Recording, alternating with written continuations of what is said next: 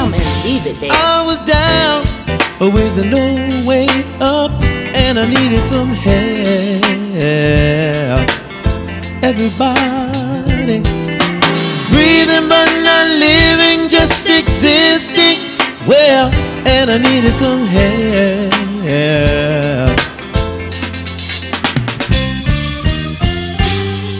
Somebody told me that Jesus will set you free. I tried it for myself, and now I know what He did for me. Come on, let's adore Him. Let's worship Him.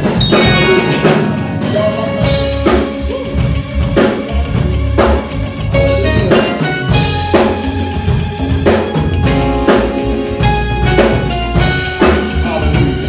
Ready? Let's go. Here we go.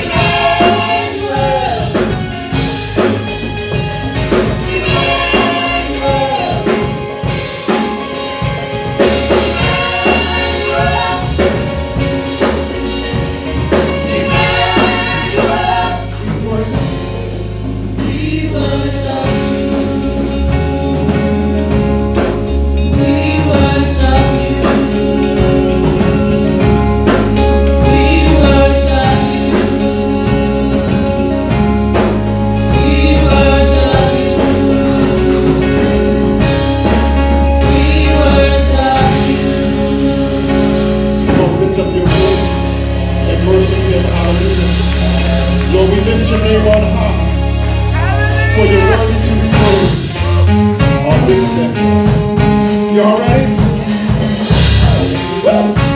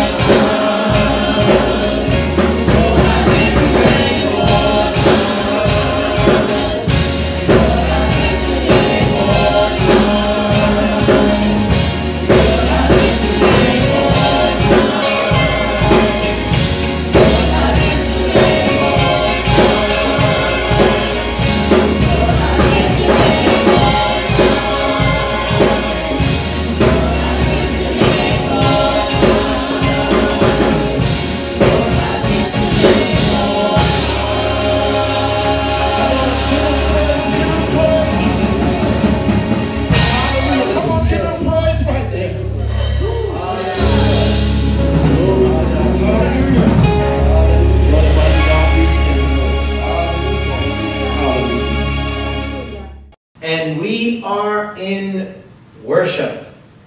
It is Mother's Day, one of the greatest times of worship in the world. All of us love our mothers. This is a time where we celebrate mothers. And I have a word, and I don't want to speed with that because I was just thinking, I talked to some of my peers who don't have their moms now. We still have our mothers around, and if you have your mom, you got a reason to rejoice. If you don't have your mom, but you had your mom, you got a reason to rejoice. And just the fact that there is somebody called Mom we have a reason to rejoice. So mothers, we love you. We honor you this day. You are close to, your spirit is close to, is that mother's love that's close to that God the Father love. So we're going right into the Word of God today. And I'm going to read a text that I need you to kind of absorb. This is a powerful word. Whenever we go to the Psalms, all of us, Psalms, we have a favorite Psalm. Psalms are those books that raise us up, lift us up, and take us to a new place. But let's look at Psalms 116. Psalms 116. When you have it, listen intently. And I'm not going to rush through this. I want you to hear these words. The psalmist was in a place of where there needed to be an expression made that kind of flipped the switch in his life. Listen to the song. I love the Lord, for he heard my voice. He heard my cry for mercy. Because he turned his ear to me, I will call on him as long as I live. The cords of death entangled me. The anguish of the grave came over me. I was overcome by distress and sorrow. Then I called on the name of the Lord. Lord, save me. The Lord is gracious and righteous. Our God is full of compassion. Our Lord protects the unweary. When I was brought low, he saved me. Return to your rest, my soul, for the Lord has been good to you. For you, the Lord, have delivered me from death, my eyes from tears, my feet from stumbling, that I may walk before the Lord in the land of the living. I trusted in the Lord when I said, I am greatly afflicted. In my alarm, I said, everyone is a liar. What shall I return to the Lord for all the goodness, for all of his goodness to me? King James says, what can I render for the Lord for all of his benefits toward me? For as long as the Spirit of the Lord will allow, we're going to speak from this thought. The big payback. The big payback.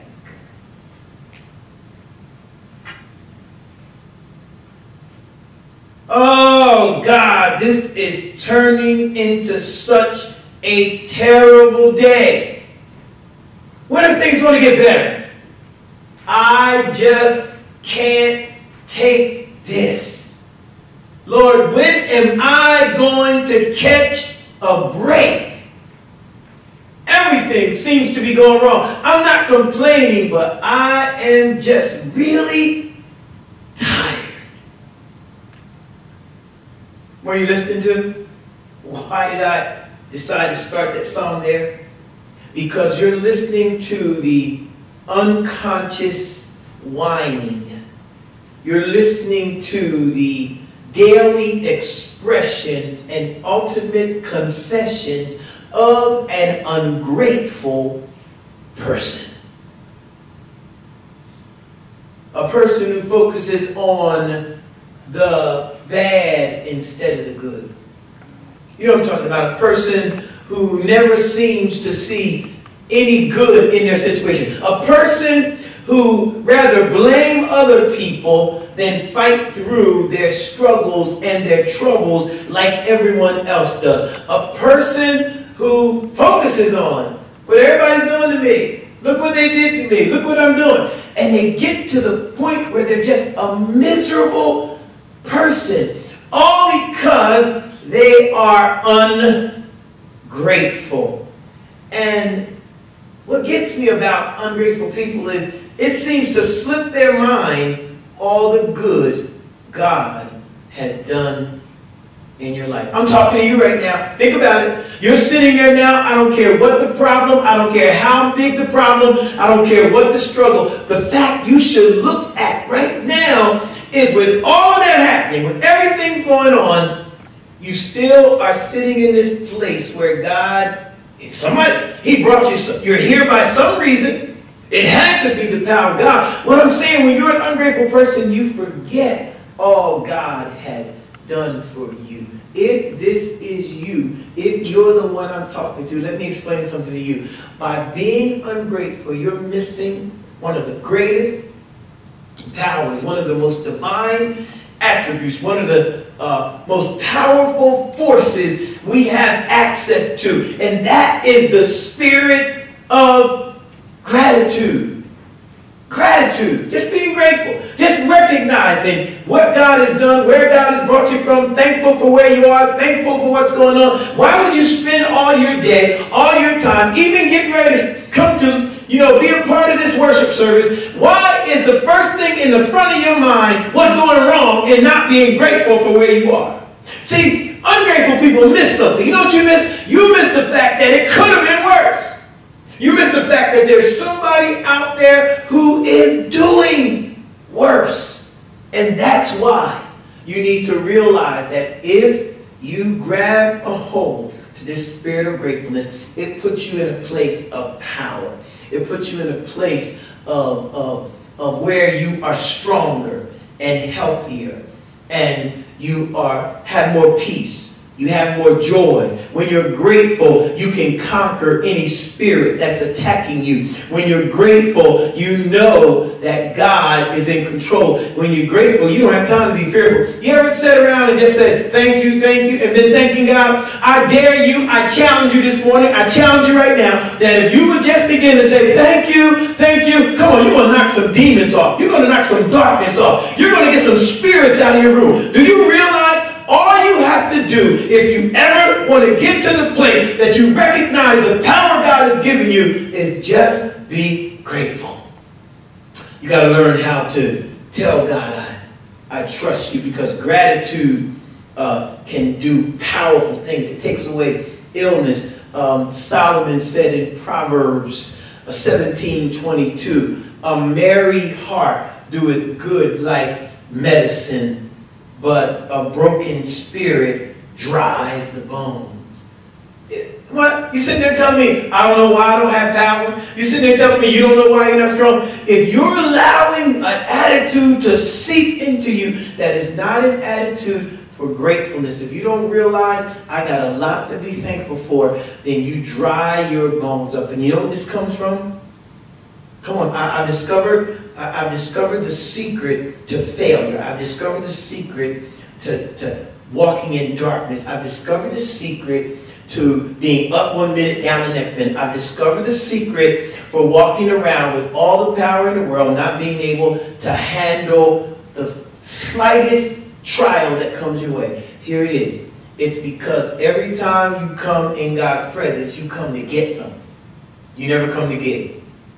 You come, it's always, what am I going to get? What you going to give me? The reality is, when you become an ungrateful person, it's because you get to the place that all you're ever worried about is what you're going to get. It is you're being driven by your fallen nature. Come on, think about it. I sure hope the preacher preaches something I can get. I sure hope the word comes forth to bless me. When are you going to come in God's presence to bless him? Come on, wake up. Do you realize that if you become the person to bless God, you get God's ear? You will get God's attention better by worshiping than you do by crying. I know sometimes God answers the cry of a contrite spirit and a broken heart, but if you become a worshiper, God always finds a way to get to a worshiper. I know there's some people like me, you have worshiped your way out of some of the most trying circumstances in your life. And do you know the secret to worship is you don't even feel like worshiping half the time, but you do it because you're grateful and you know what God has done. It takes away the fear and the struggle. So real worshipers or grateful people realize something. You should be thankful for every good moment you had. Try that. Be grateful for the night you did sleep through. Be grateful for the day you were able to pay your bills. Be grateful for the time you did have enough money to do what you needed to do. Be grateful for a day your children had a good day. Be grateful for those moments, because every good and perfect gift comes down from heaven, from God. So if I'm grateful for those moments, I realize something. I owe God a debt. I need to pay God back for all he did. Watch the flip here. Watch how I turn here. If I become the person that doesn't want to always run up to God and grab everything, but see what I can give God. If I become the person that flips that thing around and say, I'm going to live my life paying God back, all of a sudden God will strengthen me with what I need to pay him back. And the big payback, the title of this message, what this psalmist is going to show us, the big payback is when you recognize that I need to live my life walking and pleasing God and get off of the complaining train. Oh, I'm telling somebody right now, a blessing is going to come your way. Many of God's children have missed their best blessings because they had no expectations of blessing God instead of always coming to God to bless them. The story goes that King Cyrus of Persia had captured a prince and his family. And when he captured his prince and his family, the monarch came before them and told the man, he said, look, what would you give me if I were to release you? He said, I'd give you half my kingdom. He said, what would you give me if I were to release your children? He said, I'd give you the other half of my kingdom. He said, what would you give me if I released your wife? He said, I would give you my life. King Cyrus was so impressed that he let all of them go free. And on the way out, this prince was walking. He said, man, wasn't that Cyrus a handsome prince? Wasn't that palace beautiful in all its splendor? And he noticed that his wife wasn't talking back to him. He looked down at his wife, and his wife was gazing in his eyes with a look, that love look, and she was looking at him. And he said, what's the matter? She said, I didn't see Cyrus. I didn't see the palace. All I saw was the man who said he would give himself for me. That's the spirit I'm telling you need. That's what this psalm is about. This powerful psalm, which concentrates, which leads us into verse 12, is about us being so in love with God because we recognize who he is that we just get enamored and saying, you know what? I wouldn't be where I am if it hadn't been for God. How do I pay him back? You want to tap into the riches? How do I pay him back? Look at verse 12. What? Psalm 116, verse 12. What can I render to the Lord for all of his benefits toward me? Look what the psalmist said. He first had to get himself in the position to understand all the benefits. Keeping power, benefit. I'm still here. Blessing power, benefit. Sleeping at night, benefit. Strength in my limbs, benefit. Breath in my body, benefit. Heal me when I'm sick, benefit. Supply my needs, benefit. Take care of me when I don't know I need taken care of. Keeping myself sanity, benefit. God gives benefits. Can somebody help me at least worship God for the benefits that he gives us? Thank you, God. Will you please flip that script and quit looking at what's wrong and tell yourself, I got to thank you for the benefits. When I look back over my life, there are so many benefits that God has given me. And that's what the psalmist said. Don't forget that. What can I render to God? These benefits of blessing. Think about people who got delivered from a horrendous situation. Do you know gratefulness will help you when you are suffering? Somebody suffering today, better hear me. When you're suffering, your mind is on your suffering, brother. If you haven't got your mind on God, why are you suffering? Do you have an example, Pastor? Yes, I do. Go to Job chapter 13, verse 15. After all Job had been through, how do you think Job could say something like, though he slay me, yet will I trust him? Job could say that. He had lost his family, he had lost his riches, he had lost his servants, he had lost everything he owned, and yet Job was still grateful. Though he slay me, yet will I praise him. What, Job? What are you saying? Job is saying, here's the secret of life. God gave it to me. The Lord gave it, the Lord took it away. But here's what makes me graceful. Somebody better get this. Here's revelation. No matter what you lost, no matter what you're going through, no matter what is happening to you, Job believed if God took it, God got enough power to give it back. Hallelujah! That's the secret. God's going to give it back. So why should I get down when I know God made it, God gave it, and God can do it again? And now that thing about Daniel in the lion's den for worshiping, gratefulness. When you're a grateful person, it'll keep you through a tough, hopeless situation. Daniel was in a hopeless situation. You don't think so? Hungry lions are hungry lions, whether you're saved or you're not saved. And Daniel had to face some hungry lions. Think about that. And yet, he still opened his window and prayed. And it tells me, when you go to chapter 6, verse 21, 22, it says that King Darius loved Daniel. He was forced into putting Daniel in the lion's den. That's another Bible story. I don't have time. But we found out, and he ran to the lion's den the next day and said, Daniel, are you all right? And Daniel told him, he said, yes, O king. My God sent his angels to rescue me. Hold it. Hold up. Hold up. So God heard Daniel being grateful, refusing to close his window and stop worshiping, no matter how bad the situation was. God heard Daniel still praying, and he sent angels. Do you know what that means? When you are grateful, God can do a miracle, because God sent angels because of a grateful spirit. Some of y'all are sitting there waiting on a miracle, and you'll never get it with the condition that you're going through. But if you ever learn to be grateful, oh yeah, somebody getting a smile on their face right now, because that's what's going to take your situation. The enemy does not want you joyful and grateful in God. He wants you messed up. And the most powerful statement of gratitude is John chapter 9, verse 27. When that man born blind, the disciple said, who did make this man blind? Was it because of his fat? Did he sin or did somebody else sin? And Jesus said, no, it's for the glory of God. That'll preach the glory of God. But anyway, you heard what happened. The scribes and Pharisees did not believe Jesus healed him. So they called him and said, denounce this sinner. When he would not, they called his parents. His parents said, no. He groaned, let him answer, because they were scared of the scribes and Pharisees. But they called this man, this unlearned man, back before them. And they said unto him, come on, this man is a sinner. This man said, look, I'm tired of this. He said, sinner or not, I once was blind and now I see. He said, look, we're telling you. Tell us again what he did. That's when he really told him. Verse 27 is a powerful verse. I'm not going to stay there, but you need to hear this. He said, look, I told you once. You don't talk to scribes and Pharisees like that. I told you once. What do you mean to tell you again?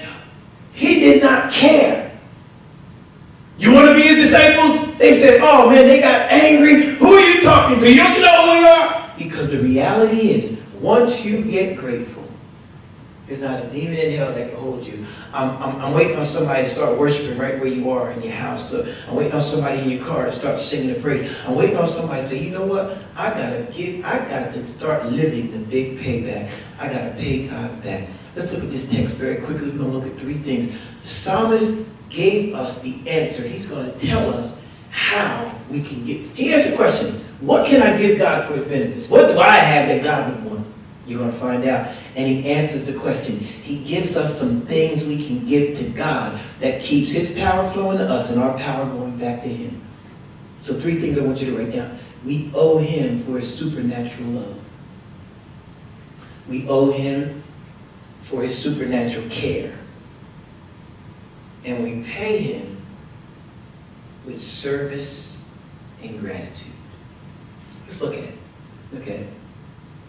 This psalm, the book of Psalms is interesting. The book of Psalms is interesting because the book of Psalms is divided into 5 books. And the 5th book of the book of Psalms goes from Psalms 107 to Psalms 150. But Psalms 113 to Psalms 118 are the Halal Psalms. Halal means praise Psalms. But they're not like the Tehillah Psalms. They're just not songs that praise God just because of who he is God. These praise him because of what God has done. There's a time to praise God for who he is. But sometimes you ought to jump back and think back and praise God for who he is, for what he's done in your life. Because these Psalms are the redemptive Psalms. They are the Psalms that were sung at the Passover, at the feast days, to remind us of what God has done. Every now and then you got to remind yourself what God has done. Psalms 113 to 118. Psalms 113 starts these halal Psalms. Psalms 113 tells us we ought to thank God for his wonderful work toward us. Psalms 14 tells us thank God for his exodus, for his deliverance. Psalms 15 says thank him for his mighty power. But Psalm 16 says thank him for his benefits. Every one of these halal Psalms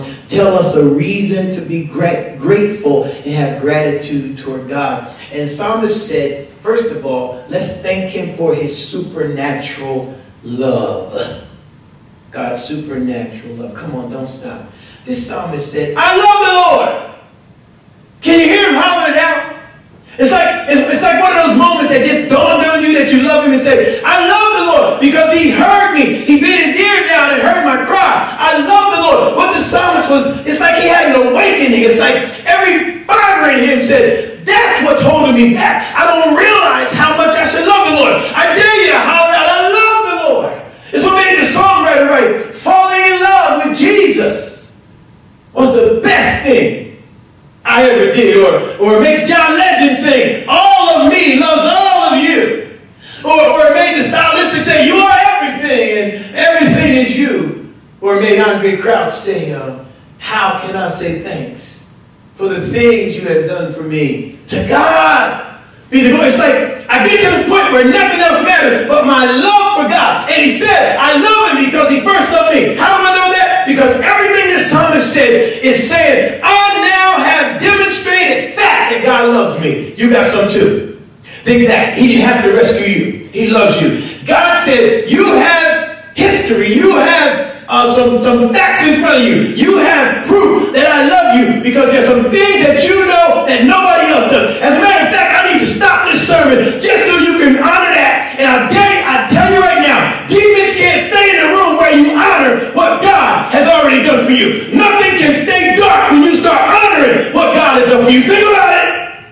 If you were to take a 30-second praise this, say, this is what the Lord has done, it would blow your mind because of what God has done. And where he's at. It's like I loved him because he first loved me. I'm responding to his love. He picked me up out the gutter. He loved me when I wasn't unlovable. When I wasn't lovable, he washed me off. Me, I know me. He said, but I love the Lord. He hollered, I'm not the easiest person to live with. And I got some flaws, a whole lot of them. And me and my wife have had a whole lot of fights in all of our years together. And a lot of those fights were my fault. But you know what? With all of that, I got to thinking as I was writing this sermon. When I was reading this psalm and writing this sermon, I got to thinking, do you know, it dawned on me, there's never a moment in a day that I can think of that has gone by that my wife has not said, I love you. Let me straighten it up. Yeah, she's been mad with me. Yeah, there were days she probably couldn't stand me. But do you know, every time we get up or she leaves the house, I love you. She calls me on the phone. If she hangs up, I love you. We could have just talked. If she picks it back up again, I love you. I mean, sometimes it's like nauseating to me, but I'll say, love you too. But that's her nature. And I remember this one time we had just hung up the phone because now we're taking care of our mother, so she stays at my mother-in-law's, and she called me up and said, I love you, and we just talked, and she hung up again. I called her back for something. She said, I love you, and I started thinking to me. Now, let me tell you what happened. She was at my mother-in-law's, I was home, and sometimes when a person's not around and you're missing them, that love word, it hits you, because I'm not a person that likes to talk about this, but I heard her say it again. I was saying, wow, she must really love me. And I remember she sent me a text, with all the stuff, and I remember texting back, which I never do, kissy faces and hearts and I love you too. And I remember, it dawned on me at that moment how secure I was, even though she wasn't there, because that love was real. That's what the psalmist is saying. You sometimes may take God's love for granted, but you know you're secure. You know you're secure. You know what you mean? Come on, you done seen it already. You walk away and God don't let you go. You mess up and God pulls you back. You struggle and God says, I still want you. You're secure in that love of God. The psalmist is trying to let us know that real love is secure in God. So we love him because of his supernatural love. And one of the things that messes me up about that is God tells us in Romans chapter 8, verse 35 and 37, I says, nothing can separate us from the love of God. I know we read that fast, but think about that. Nothing, sometimes I get worried, sometimes I get stressed, sometimes I struggle. God said, nothing can separate you from my love. Not tribulation, not distress, not persecution, not nakedness, not peril, not sword, nothing. Not life, nor death, nor angels, principalities, nothing. He says, as a matter of fact, we are counted all day as sheep to the slaughter. But then the verse says, verse 37, nay, in all these things we are more than conquerors. Why am I more than a conqueror? Go back up to the first verse. Because nothing can separate me from his love. I'm not conquering with my strength. I'm conquering in his strength. Why are you a conqueror? You better act like you know. Because nothing can separate you from the love of God, as is written. Don't miss it. It's because of his love. Look what the psalmist said in Psalm 2, verse 2. He said, because he has heard me, the sorrows of death encompassed me. Then I called on the name of the Lord, and he delivered my soul. That love that God has is a daily love. When I was growing up, I used to hear old folks say, you know the cliche, he may not come when you want him, but he's right on time. He's a midnight hour God. He's an early in the morning God. You know, isn't that something? What we were saying is, God has daily love for us. Daily love means after he takes care of me on Tuesday, he has a brand new set of mercies and a brand new set of love for Wednesday. Daily love from God is I can get up in the morning and know that nothing has weakened God's love. That's why you shouldn't worry about what the enemy is saying or what's going on in your life, because nothing has weakened God's love. And daily love means God has already made a way for you to get out of what you're going through. You heard the story of my appendectomy. For those that haven't heard it, I was in college, way up in school, and nobody else was around. It was summer classes, and my appendix burst.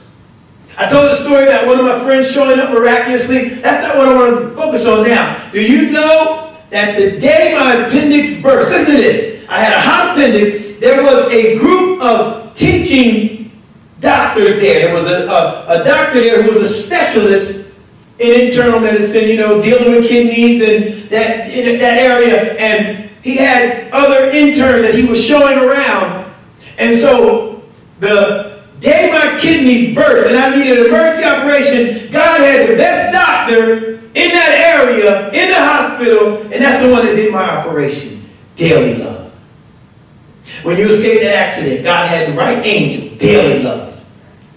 When you took something accidentally and God preserved you, daily love. You better say daily love. Somebody ought to know right now, God got some love for me right now. And the psalmist said, he said, then I called on the name of the Lord, because he talked about how I was in darkness and heaviness came upon me. Because not only does God have daily love, he has fighting love. God will fight for me. I just said something to somebody. The reason you haven't gone under is because God fights to keep you. You're not even worth it, but God fights to keep us. It's like God will hold on to us and fight for us no matter what else is going on. We're the ones he wants. The worst. You see the kind of people God chooses. He fights for us to tell us that no matter what, I love you. Fighting love is spiritual warfare. When we go into spiritual warfare, you know, we got all these scriptures in us, and you think, well, I did this and I've been preaching that. Do you know the reason you stood is not because of all those scriptures you know, it's because standing behind you is the anointing of the Holy Spirit. It's God filling you up with his anointing. It's God walking with Joshua and a shot knocking down the walls of Jericho. It's God running out before David, before he faced the giant, and when he clung the slingshot and he threw the rock, it was God who guided the rock to the right spot on his head, because God is the fighter. He's fighting because he loves us. All we have to do is stand still, and he fights that battle for us. You don't believe me? Think about what we say. For God so loved the world that he gave. No, you better back up. You better go behind that. Can you see Calvary? That's not some weak scripture. God so loved the world that he gave. It's not weakness to turn your back on your only son. Listen to me. Do you know the angels in heaven, when they saw Jesus being spit on, demons laughing, having their way, they were confused. With all the powers and glory of heaven and God himself looking down on his son, turning his back, thinking, and I know the devil must have been confused. Wait a minute, this same Jesus just cast me out, healed thousands of people, and now he's letting us just run all over him. What is he doing that for? Because he loves you. He was fighting at Calvary's cross for your soul and mine. He was fighting for us. That's why he stayed up there. That's why he hung. That's why he allowed them to put a crown of thorns on his head. That's why he bled. That's why he stayed there. Every time they stuck a spear in his side, every time they whipped him, he said, I'm fighting. So my child, my children, don't go under spiritual warfare. It's done with God. When the sorrows of death compassed about me. That's a fighting love. And we sometimes aren't grateful. Remember the story of the prodigal son's brother? There was a man that had two sons. I think about him because he's the one that's like some of us. He's the one that, you know, gets entitled. He's the one that some of the reasons we get angry when we have to fight is we somehow think that we're supposed to have something instead of realizing that there is no easy successes and there is no easy failures. If you see somebody successful, they fought for it. If you see somebody who fails, it wasn't because of one big plot. It's because day after day you just allow little things to build up till it led to a failure. And you didn't realize you had to fight. So you feel entitled. I'm the good one. Not so good. Remember what happened? He heard the noise. He asked the servant, what's going on? He said, your brother has come home. And your father has slayed the fatted calf. And your father has threw a party. And your father. And the boy, can you see him boiling? And he said, come on to the party. I'm not going out there. Then the father came to get him. Read the text. I love this. He came and he said, son, why don't you come out to the party? He said, because that son of yours that ran off, spent his time with sinners, messed up, did all he wanted to do in the world, he comes back and you slay the fatted calf for him, and you haven't slain any calf for me. And the father said something that I want everybody whining to remember. He said, wait a minute, everything I have is yours.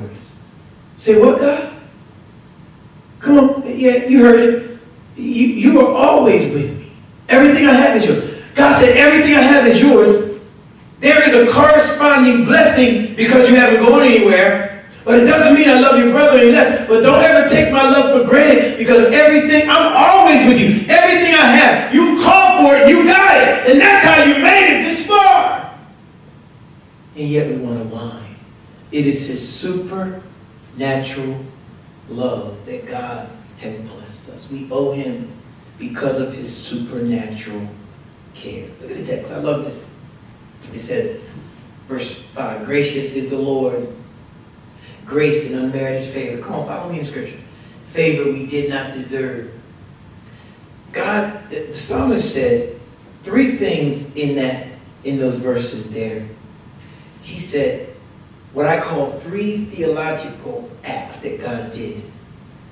First of all, he said he gave us favor or grace. He said unmerited favor, grace. Think about something. You did the same thing somebody else did, and yet God still blessed you. While you're sitting there worried about what you don't have, think about all the things you have that you don't deserve. Think about all the stuff that you've done and God didn't let you get caught. Think about the joints you smoke, somebody else smoked joints, they're addicted, you're not addicted. Think about the lies you told, God let nobody know about your lies. I know I'm getting all in your business. Think about the mess you have done since you've been saved, and somehow God even said, Galatians, you're going to reap what you sow, but he hasn't allowed you to reap it. Favor chooses you above all people. He chose you with enough favor that you're where you are right now. Somebody shout, I got the favor of the Lord. Somebody realize it's a Holy Ghost favor. The psalmist said, what can I give God for this favor? This unmerited favor, grace. Then he said, and his righteousness, another theological term. God says, I make you right. I don't have time to stay on this and quit acting like and quit fronting like you okay. How many of y'all know I'm sitting here like I'm right, but I'm not all that right. Even though I complain like I'm right, there's days when I am dead wrong. But God said, I've imputed my righteousness to you. I like the fact that every time a demon looks down at me, he attacks me, and then God shows up. Jesus shows up and says, oh, you forgot, he covered by the blood. That's my child. He makes us righteous. Remember the children of Israel when they were escaping from Egypt and God instituted the first Passover and he put the blood on their doorposts? Some of those Israelites that were covered with the blood were complainers, they were sinners, and we found that out when they got to the wilderness. And yet God still covered them because his blood makes us righteous. One of the things you should always shout and rejoice about, no matter what's going on in this world, no matter how bad it gets, this is not my home. This is not my fight. This is not the end. I always got another card to play. Put your foot on me, devil. I got another shot that'll knock you out. Tell me I'm not going to make it. I got another God that'll sit down and bless me. Somebody sitting here right now had times when you thought you were done, but God showed up anyhow. He gave us grace, he gave us righteousness, and then mercy. Mercy said he held back what I should have gotten.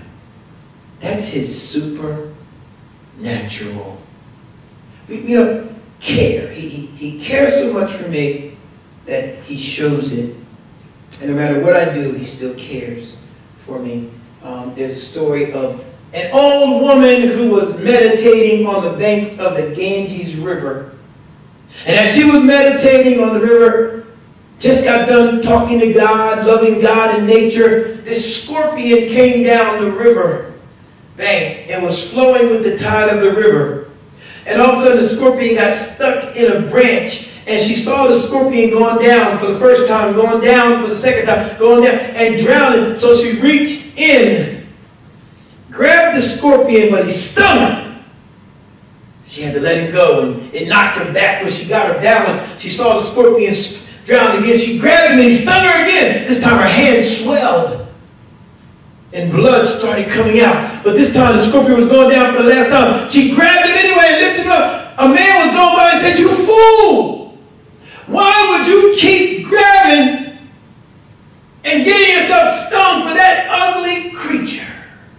Ugly creature. Sinful. Ugly. Sound like us. Where do people want now? Sinful, ugly. Come on, think back to what you did. Sinful, ugly people. God saved us. He kept reaching down. The old lady said, just because the scorpion has a fallen nature or a deadly nature, it can't be so deadly that it stops me from acting on my nature. Ooh, that's what God said. Because I chose you. I don't care how bad you get. It can't stop me from acting on my nature, which is to preserve you, love you, and keep you.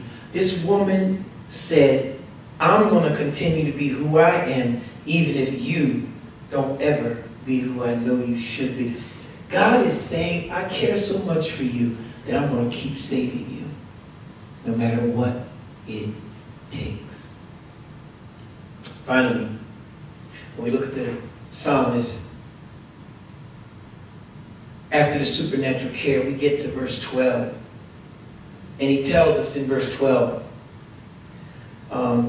we go through 7, 8, 9, we find out it said return to the Lord. That when we become gracious and think about God, we can return to a place of rest. Some of you are so stressed out, your soul never found rest. Verse 7 says we find rest, we return to God. Verse 8 and 9 tells us because he delivered us and we'll walk before him in the land of the living. We'll stop, doing these great big confessions, but I'll walk every day the best I can. I don't have time to go there. Some of us walk good when we suffer, walk good when we hurt, walk good when other people looking, but when nobody's looking, we walk like we want to walk. But a person who thanks God for his supernatural care says, I have to walk right even when nobody's looking. Oh, And finally, Psalm said, I was greatly afflicted. I said, all men are liars. He got to the point where his affliction let him see, I can't get any help on this earth. But now I know who it is who's been keeping me. Verse 12, what can I give to God for all of his benefits? What can I render to the Lord? And then he answers the question, I will take the cup of salvation and I will walk before the Lord. I will take my cup of salvation. I will pay my vows to the Lord. Precious in the sight of the Lord is the death of the saints. That's in there. Watch this. Here's what he said. Because I know about God's supernatural love and his supernatural care, I'm going to walk saved. I'm going to walk like I know God is able. I'm going to walk no matter what's going on. I'm never, ever going to allow myself to get to the point where I'm complaining and worrying. Somebody drop that worry today. God had you tuned into this service so you can stop worrying, because all your worrying will not bring you any benefits. But if you continue to be grateful, the benefits of God will rain down on you. God shows up for praises. God shows up for blessings. God shows up for those who pay their vow. What is your vow? I don't know what your vow is, but you owe God a lot. Somebody say, I owe. You know you owe God a lot. Right now, I think about I can't pay God everything back. And all he wants from me is a worship. All he wants is a praise. All he wants me to do is be grateful. Hallelujah. I'll take my time, pay my vow. I'll drink my cup of salvation. I'll take my suffering. I'll take my pain. I'll take my struggles. Because at the end of the day, God will make sure I'm victorious. Somebody doesn't hear me. You need to realize I got to pay God back. That's the secret. The big payback is to live every day worshiping, not complaining, not struggling. Forget all that mess behind me and give God my best. The big payback. The story goes that Mary, the Queen of Scotland, used to run around with her among her people, and she never, I want to make sure I didn't miss it. I want to get the scriptures. I wanted y'all to see something in this text that I did not want to miss. It's right there in there. I'm there. Mary, Queen of Scotland, would walk out among her people. I want to get there. And she loved just being with them, and she wouldn't take her bodyguards. One day she walked out further than she wanted to walk in. The clouds came up quickly and it burst down with a downpour. She knocked on one of these houses and said, please. And the lady answered the door, didn't recognize the queen, said, can you give me an umbrella? If you lend me an umbrella, I'll make sure I bring it back to you. The lady looked at this queen and didn't recognize her and said, looked at her umbrella basket standing there right next to the door.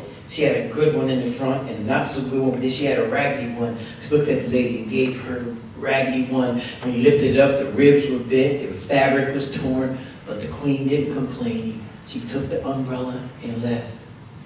The next day, a royal carriage pulled up in front of her house, and the servant got out and said, the queen thanks you for your umbrella and told me to return it. She says, thank you. The lady said, the queen. She said, I gave the queen the worst umbrella I had, and she still thanks me. Don't miss it. You give God your worst service, and he still thanks you. He's still gracious. But the lady was so upset because I had a chance to give him better service.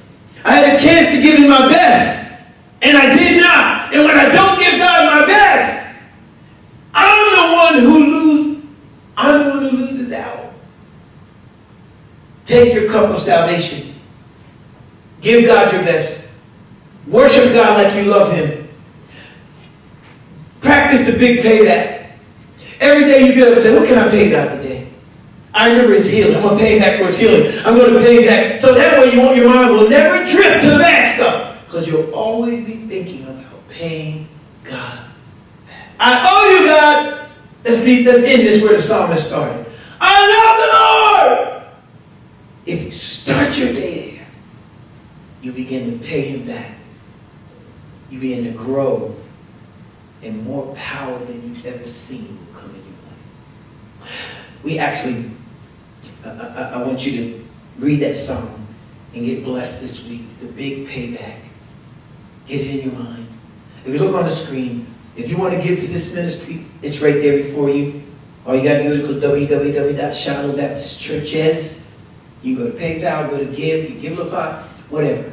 Go on and see what our ministry is doing. Please give, because there's a lot of things we're doing. We're doing the vaccinations, we're doing our pantries, we're feeding, we're taking care of runaways, and those who, we have many, many multitudes. And I want to thank you, because all of you have been great to this ministry. Continue to give. Right now, somebody listening to me, you've been listening to these messages. It's time you gave into this ground. When you do, God bless you. I'm telling you right now, because great things are happening here at Shiloh. God bless you. This is Pastor Dunkins saying thanks for being here. Join us this week. We have our 8 o'clock word of worship every morning, and then we're going to have a special 12 o'clock Bible study this week. Our regular Bible study, we're restructuring on Wednesday nights, but there's so many messages you can get on you can go to SBC Praise Church. All you got to remember that's our handle. And when you remember that, you can go to YouTube, or you can go to Instagram, or you can get us on Facebook. God bless. And remember, tell God, I'm going to pay you back. God bless you. Take it to Him and leave it there. I was down with no way up, and I needed some help. Everybody breathing but not living, just existing. Well, and I needed some help.